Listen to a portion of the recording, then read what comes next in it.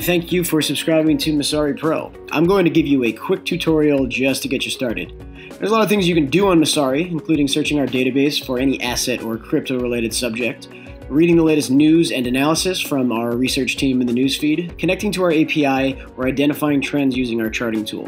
While I highly recommend you explore all of these features, I'm going to start you off with Messari's most popular feature, and that's the Messari screener. Now, before you click on the screener, note that if you hover over the screener icon, you'll get 3 sets of pre-configured screeners categorized by classification, return on investment, and then thematically across different stats from volume to on-chain activity.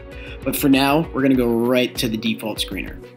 Now, you're looking at the default Messari screener, which gives you a great bird's eye view of the market at any given time.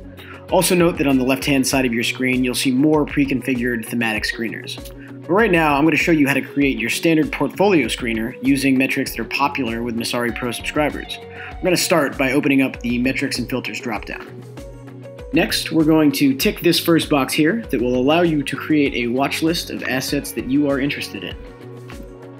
Now we can see that the watch column has appeared on our screener, and we can start selecting assets that we want to track. Start with Bitcoin, ETH, Cardano. Now, just because something's outside of this top 15 doesn't mean we need to go scrolling. We can use this search bar up here. Long Doge, let's find Zcash. Now let's get a couple DeFi assets. We'll get Lend, and then Kyber KNC. And we will be good to go. Now we're going to go back to Metrics and Filters, and we're just going to toggle on Show Watch Only, and we will see that the list of assets that we just selected have generated here.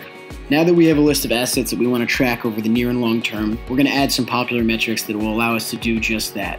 So we're going to go back into Metrics and Filters and turn on Change versus BTC 24 hours, just so we can see how this portfolio is performing against Bitcoin over a 24-hour period. Next, we're going to find our short-term ROI metrics, and the easiest way to find any metric is to use our search bar up here. Now in our search bar, all we need is the keyword. I'm going to pull up the short-term ROI metrics, and there's a lot you can select from here, but I'm going to choose to track this portfolio against both Bitcoin and the dollar on a weekly basis, and then track the portfolio against the dollar month to date, quarter to date, and year to date.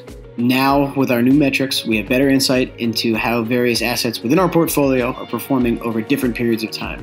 If we look at the last 24 hours, Lend leads the way against both the dollar and against Bitcoin. If we look at the last week, Zcash is leader of the clubhouse against the dollar and also against Bitcoin.